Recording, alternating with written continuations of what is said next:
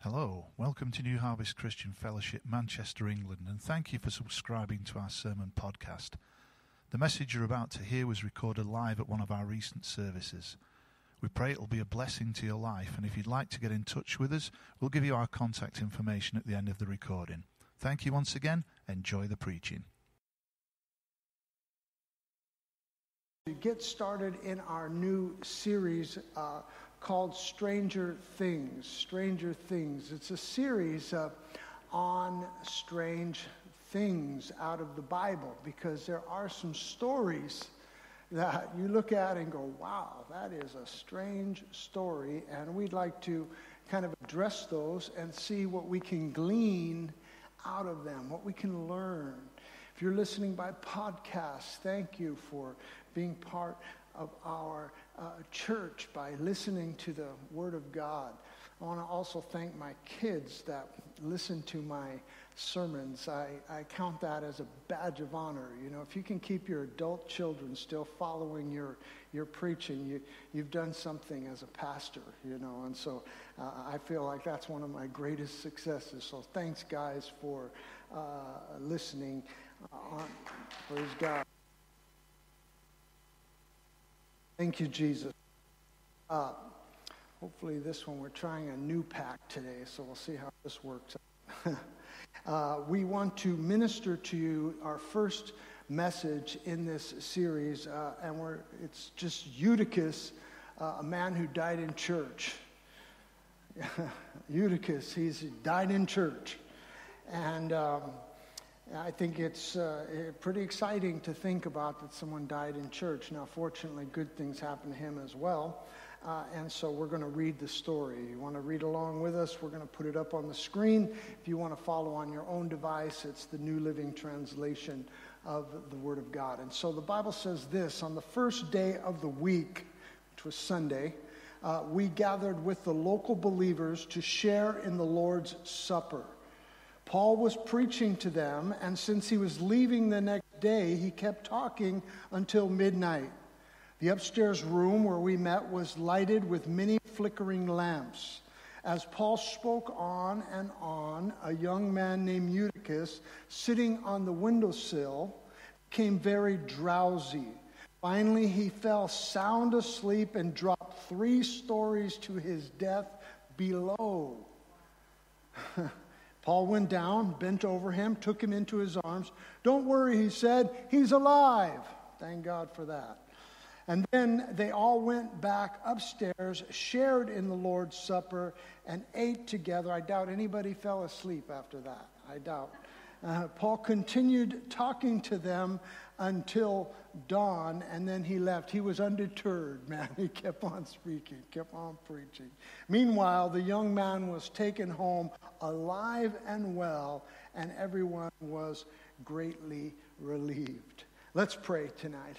Father, we thank you for the gift of life through Jesus. Jesus, we thank you for dying on that cross and resurrecting and giving us new life. Thank you for the blood that was shed that washes away our sins and gives us grace to live for you in this time. We thank you, Holy Spirit, for being here and operating in our lives and convicting us of sin and guiding us and directing us and regenerating our lives. Father, we ask tonight that you would speak to us and that we would be willing to receive. For those who are a bit lethargic, God, wake them up so spiritually they can be strong in you. Give them nuggets of truth that can encourage them and challenge them. And I pray this today in Jesus' name, amen. A young man named Eutychus is here in church, and he's listening to Paul speak a message at an informal gathering of believers. He was sleepy, as we saw, most likely due to the lamps. The lamps in those ancient times were basically like candle-type things, and they were lit and just made the whole room comfortable. Combine that with the smoke that they were giving off, might have given it like a little bit of a sedative effect towards this young man. Plus, he was a teenager maybe, and so teenagers fall asleep just about anywhere. If he was an old man, we have trouble sleeping. So there you go. And so this is where he was. Now, what spiritual point can we make here? Well, if we're pastors, I would say falling asleep in church can kill you. Now, if you're a person listening to a pastor, you might say, long sermons kill people. Whatever the case may be, that's what took place here. Who is Eutychus? We don't know much about him. There's not much written about him. Specifically, like I say, not much is said. But apparently he was a believer, interested in the things of God, probably like you that are sitting here today, and no doubt like those that are watching online. He showed a willingness. He was willing to stay late and listen to Paul. I give him props for that. Sometimes people don't want to stay late. They have their agenda. They have things they want to do. And there he was, willing to stay late.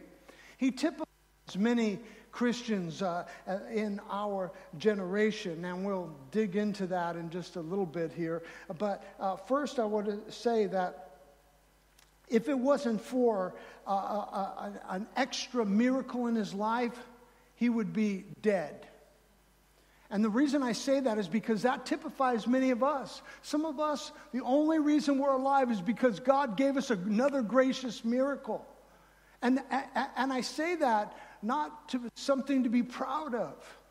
It's not something to be proud of that Eutychus can walk around and say, hey, you know what, man? I fell 3 stories and God raised me from the dead. He shouldn't be proud of that. He should be known as the guy who fell asleep in church. He wasn't attentive enough. And there are many Christians, the only reason they're alive today is because God raised them from the dead miraculously a second time. You got raised from the dead when you first got born again, but you just keep being lethargic and you don't put effort into your Christianity and you just care about more other things than the things of God, and you can become like Eutychus very easily. Don't misunderstand. All of us are a product of a miracle. Salvation is a miracle. The fact that we're alive and going to go to heaven and we're born again is miraculous. But why do we always have to have a miracle to keep us awake in the things of God? I'm not talking about church. I'm talking about awake spiritually. Why is that? Why can't we on our own say, you know what, I'm going to wake up. I'm going to do this. I'm going to make myself alert. Because I guarantee you, if you spend money to go to a concert, you're going to be alert. I guarantee you, if you have a holiday coming up, boy, you're ready to go. I asked our men one time, I said, how many of you ever taken holiday flights? All of them have. I said, how many have ever been late to a holiday flight? Not one of them had. But yet, how many times have we been late to things that God had for us, whether it be church or something else that he had expectation? The point that I'm trying to make is we do not want to be like this man, Eutychus, in the sense that we are falling asleep in the things of God. We're going to talk about that in a little bit, and I'm not going to keep you long because I don't want you to fall 3 stories and die tonight. So the story also gives us this. It gives us glimmers of church, glimmers of what church is like. First of all, what we do in church is we gather. The Bible says in the book of Hebrews, chapter 10 and verse 25, and let us not neglect our meeting together as some people do. I want to tell you, in this generation, in this season where we have COVID restrictions and all of these regulations that we're having to deal with, I'd like to say to you that we have to be very careful that we begin to take meeting together for granted. It is biblically important that we gather. It is biblically accurate that we gather. In Los Angeles, California, there is a pastor of a fairly large church, and now his church is huge, large, because they had to shut down. They shut down with everybody else. The government made them close their churches. They obeyed and did that, went online. They opened up and had an reopening and all of that. And then the government said, we're going to shut churches down again. He refused. He said, look it. We did it the first time, but this time I have to tell you, and he sent to the governor a letter of the biblical mandate of why we need to meet together. He takes all of the precautions. He makes availability for people who don't want to come. They can look online. They can stay outside and see it on a big screen. He makes all of the opportunities for people to do whatever feels best for them. But he wants to be able to say, we can meet together. And look, I'm not this point is not to say, like, let's rebel against the government. This point is to say, as church people, as Christian people, we gather. We need each other. Whether it's a small gathering like tonight or whether it's a large gathering like on Sunday, we need gathering. We need each other. Let's never, ever forget that. Don't get so tired of your brother and sister. Well, I know them, and oh, yeah, well, I'll catch them next time. Never, ever allow that to happen. The Bible says in Hebrews 10:25, we encourage each other through our gathering. We should be, and I don't want to harp on this, but we should be radical about this, aggressive about this. This should be something in our spirit, because the devil's just trying to, like, fan us into sleep over this issue. It's so important. We should be ferocious in guarding and protecting this right that we have. There's people in other countries where they cannot meet unless they are killed. They would be killed if they met. They look at people in countries, Western countries like we live in, saying, what's wrong with you people? What's wrong with you people?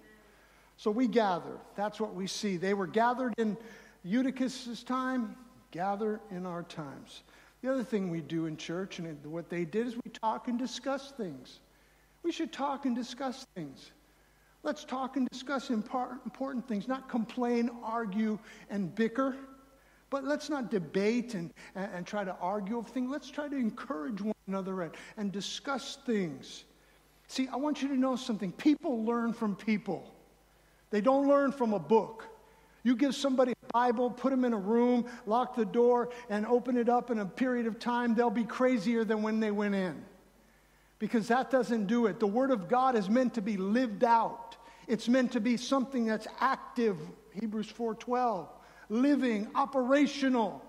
It's something that's supposed to be happening between man and woman in their marital relationship.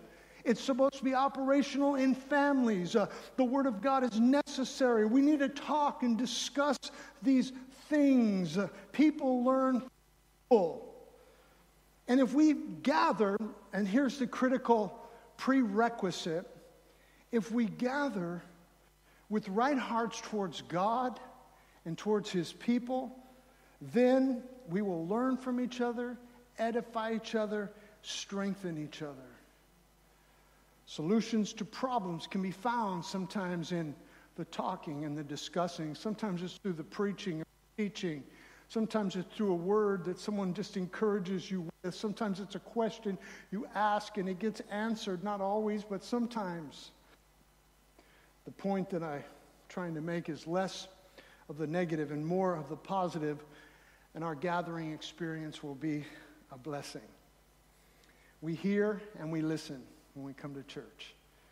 Not just hearing, but listening. Romans 10:17 says, so faith comes by hearing, and hearing through the word of Christ. Builds our faith. It strengthens us. But James 1:22 says, be ye doers of the word and not hearers only. So we hear and our faith is built up. Then we go out and we exercise it and we live it out. We don't just listen and then upchuck it when we leave the building. We keep it. It's very true sometimes. Not only do we hear and listen, I want you to know something. The dead in church can be brought back to life. The dead can be brought back to life. That's what happened here with Eutychus. Luke, the physician, wrote this passage. He wrote the book of Acts. He was a doctor. He knew he was dead. Some theologians say, well, we're not sure if he was dead. Most theologians are smarter than those two theologians and say, no, he was dead. And Paul came down and brought him back to life. And I want to tell you something. Sometimes the man of God brings things back to life. Maybe not physically, maybe not we lay out the dead, but we could if it was God's will and it was important. Sometimes it's just a person's time to die. But I want to say that in this case, it was time for him to be raised from the dead. And I want you to know that sometimes you come in church with dead areas of your life, areas of your heart that need to be resurrected. need to be re-infused with the life of God. Not just living, not just existing, but having that abundant, superabundant life that John 10 tells us is ours as believers. The dead can be brought back to life through the Word of God. How do we know that? Hebrews 4:12 says the Word of God is alive and powerful. Alive and powerful. Now, one thing to be watchful about, and this is our glimmer of church here,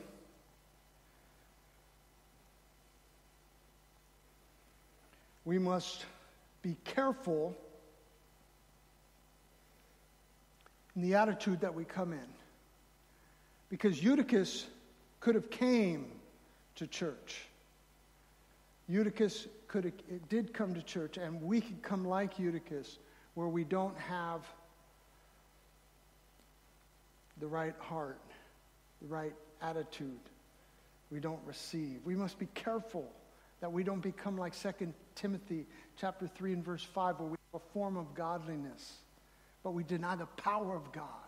We should come every day, whether it's two of us gathered in the name of Jesus. We come experiencing and expecting the power of God. Can you say amen? Ephesians tells us that we are to be people who are risen people of God. So let me ask you this question. Let me just ask you this. Are you a Eutychus in spirit? Are you a spiritual Eutychus? Is that you? Are you like him spiritually? Because Ephesians tells us that we should be living Christian lives, and exhorts us to love and be generous and all of these different kinds of things. And then in Ephesians 5:14 it tells us this. It says, "Awake, O sleeper, and arise from the dead, and Christ will shine on you." Hallelujah. Hallelujah. Romans chapter 13 and verse 11 says, "And that, knowing the time, that now it is high time to wake out of the sleep, for now is our salvation nearer than when we believed." I thought we had these scriptures. Maybe we don't. But if we don't, I apologize. We're supposed to. 1 Thessalonians says in chapter 5 and verse number 5, "Ye are children of the light and the children of the day. We are not of the night nor of darkness. Therefore let us not sleep as others do, but let us be watchful and sober." See, what are these scriptures telling us? That we should be people. We should be individuals that are awake and vibrant. And sometimes I have to say, with all love and respect and desire for you, that sometimes we're less than alive in the things of God. We're more alive in things that matter not. See, I'm here to say to you today that just because you're bored doesn't mean what's being spoken is unimportant. Eutychus was bored, but it wasn't unimportant what Paul was trying to infuse to him. See, you can know if you're spiritually drowsy if truth no longer makes a lasting impression. Truth only makes a momentary effect. It just lightly graces your body, or your person rather. If that's all it does, then, man, something's wrong. Truth, when it's put forth with excitement and joy and firmness, I would like to tell you, man, it makes a lasting impression on our lives. Sometimes we can't even remember one nugget of truth from one moment to the next. We read something powerful at 6 a.m. in the morning, and by 6:45, we're more interested in muesli than we are the Word of God. Can you say amen? Spiritual drowsiness. If you can walk away easily from biblical principles, you've become spiritually drowsy. See, I've got to tell you, those things should be things that you have trouble walking away from them. You cannot. I have to remain firm in the Word. I have to remain firm because these are what the Bible tells us are a reality. See, understand with me that people that are like Eutychus are not spiritually aware of what's really going on. They're more pulled into what's going on by the news or by the unsaved people or by the culture of the world. But Christians, on fire, vibrant, spiritually alive, and awake people. Now, those kind of people, they're aware of what's happening. They recognize what's taking place. They're not just like lemmings going along with the crowd.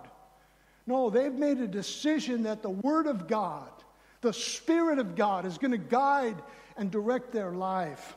Can you say amen? See, the fact that Christians don't know what's going on is why conspiracy theories thrive in our day. I'm not going to harp on conspiracy theories, but those theorists, they gain so much traction because they weave a story with a gram of truth and a kilo of fantasy. They just put a little truth in with that, and Christians bite. Christians go, yeah. Christians are looking for something that's titillating. This is how we are. So, here's the question today. Is what do you do if you recognize that you're becoming spiritually drowsy? What do you do? What is it that you do? I would like to say one truth, one nugget that I want you to remember. And if you forget everything else, remember this. Get away from the lamps. Get away from the lamps. You remember back when we talked about the text? The lamps are what were there. Those lamps were bringing comfort to the house. It also emitted smoke. And oftentimes our problem is we're spiritually drowsy because we're just far too comfortable. And I pray, I'm not even sure this, I'm writing an article, I don't know if it'll ever see the light of day, but the pastor as a provocateur.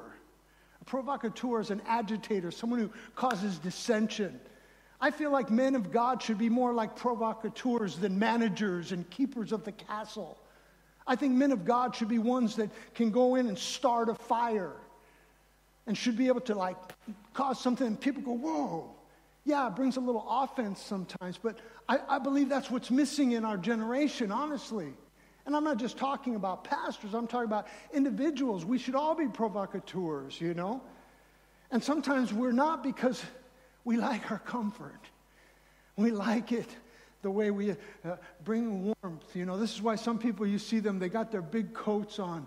Even when it's not even cold, they have their coat on. It's all wrapped up around here. Why? Because it brings a sense of comfort to them. Spiritually, some people are like that. They're just trying to make things comfortable. And sometimes you become spiritually drowsy when that happens. You've got enough money now, things are okay. Things are settled down. There's no problems. Sometimes we need something to stir us up. And I got to tell you, it's going to take a lot because when COVID first hit, my prayer was like, Lord, this is it? Is this what you want? Is this what you're doing to shake Christians? Thus far, not much. Thus far, not what the Bible demonstrates. And you can blame me, criticize me, come up with another solution to it. But I want to tell you, what do you want to be, Paul or Eutychus? That's where you got to decide. You can criticize fanatical people like me, wild, that throw their arms around and far too animated and all those things. You can do that. Or you can say, wait a minute, I've got something, God's challenging me to be a provocateur. Get away from the lamps. They made them comfortable. The effects of their Christian witness was taken away when you're too comfortable. One thing that when this church was first pioneered, it wasn't always known for good things. It was just known. And sometimes that's what it is. This guy that's the pastor in L.A., he's doing the rounds on the L.A. television news programs. And, he's usually a pretty mild guy.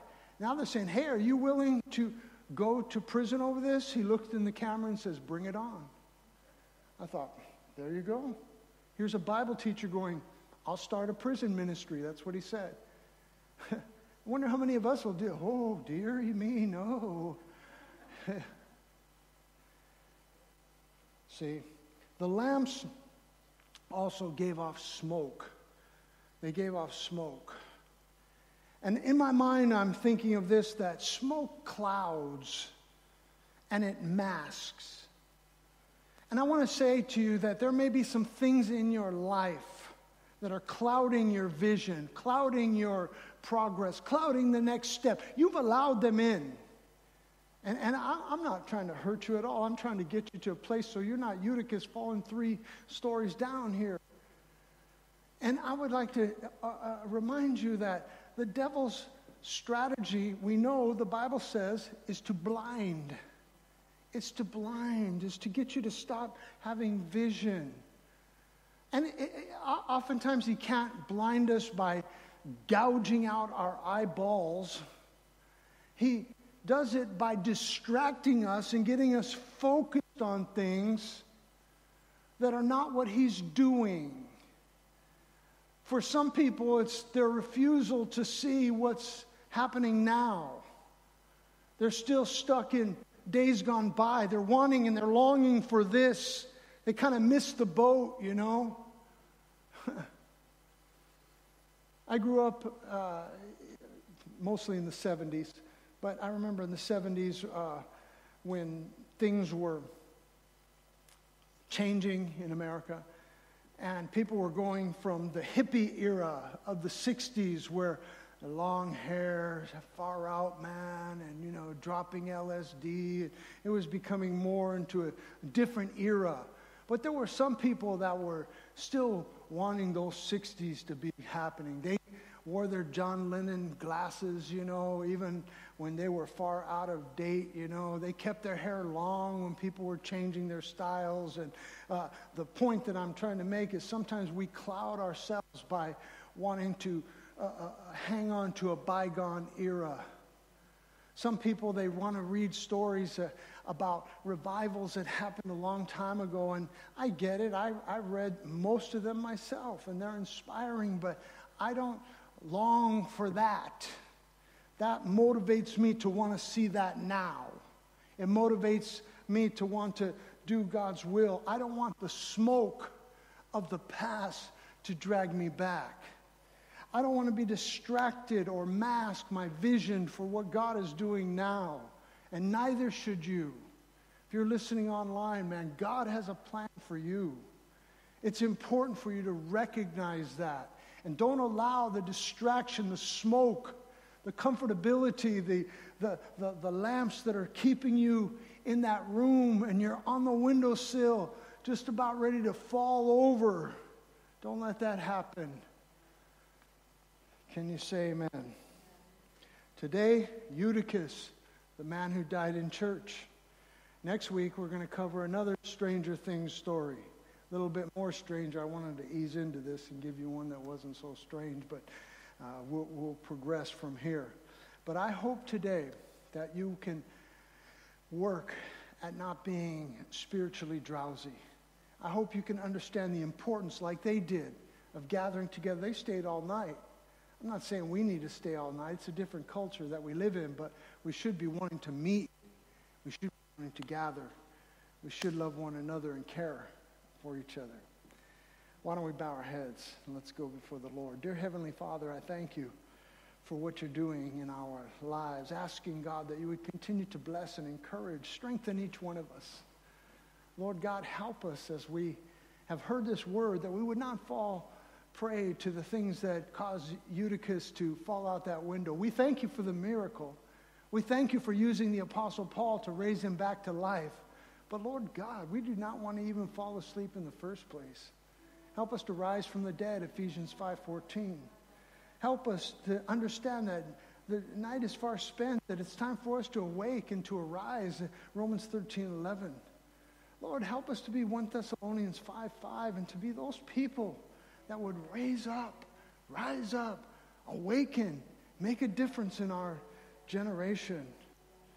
Help us to get away from the lamps. Praying in Jesus' name. So our heads are bowed and eyes are closed. Maybe you're listening online. Is God speaking to you about your life? Maybe you need to accept Jesus Christ. If you do, we're going to pray a prayer right now so that you can repeat this prayer. And you can accept Jesus into your heart. And you can have the experience of what it means to be a believer. Not just a mental thing that you sign up for, but a believer that's real and active, the Holy Spirit working in your life. And so I want you to repeat this prayer after me. And my brothers and sisters that are already saved, for the sake of those who might need to repeat the prayer, you repeat it with me also. Say, "Dear Heavenly Father, I come before you a sinner. I ask you to forgive me of all my sins. I dedicate my life to you and ask that you would teach me and help me. I believe in Jesus. And I pray this today in Jesus' name. Amen." If you said that prayer, praise God for that. Praise God. You might feel something, you might not. That's not important. What is important is that Jesus is real in your life, and by faith you accepted that. Brothers and sisters, why don't we all stand to our feet? Because I want to just pray over you tonight concerning this spiritual drowsiness. You know, sometimes on a Wednesday night, because of our attendance levels, you know, you can feel like, not much is happening. I want to tell you, man, God is moving dynamically, whether we feel the vibe or not. He's a dynamic God. He's always moving. The question is, am I awake or alert to hear that? See, because when you're in a place where there's a vibe going on, you don't even have to do anything and the vibe's on you. But I'm talking about here where you're not waiting for a vibe. You're the person that can dance without music. You're the person that can trust and believe and be excited because you're alive. And because you're alive, you're resonating with the living God. And I want to pray over you that you would capture this and you would gather this and you would desire this and it would put some fervency in your heart. And it would cause you to say, yes, I want to be passionate about my Jesus. I want to be passionate about the things of God, the Word of God, like the people in the Bible. I want to be like them. That's a good thing. So lift your hands. Would you all just lift your hands? Let me pray with you today. Father, I just pray your power over your people. I pray that they would receive, God, this desire to rise up and awake. I pray, Lord, that you would strengthen them and help them. Bless them, Father God. Provide for them, Lord, as only you can. I bind the strategy of the devil against their life. Lord, even that thing that's within them that is sedate, even that thing that is within them that causes them to lack the fervency of the moment and the desire of the Holy Spirit, God, release something new in them. Release something exciting in them. They desire to be that way. Pray this today. In Jesus' name, amen. Praise God. Receive it. Live it. Your personality, we say this every time we talk about something like this. Your personalities are all different. Fair enough. But you know if you have fire. Every person knows. And if you don't have fire, you need it. You need it because we don't want to be laying dead on the pavement outside. Thanks for coming today. Turn around, greet each other. Enjoy the rest of your week. We'll see you back on Friday for prayer and youth, and a great day on Sunday. If you've been blessed or challenged by today's preaching and you'd like to get in touch with us, the easiest way is via our website at www.newharvestuk.com. You can email us at info@newharvestuk.com or look us up on Facebook or Twitter. You can call us on 0161 278 6305, or you can even write to us at 194 Chapel Street, Salford, Manchester, M3 6BY. We'd also like to extend a warm welcome for you to join us at any of our services. However you might be feeling and whatever you might have been told, know this: God loves you and there's a place for you in his kingdom. God bless you, we're praying for you, and once again, thank you for listening.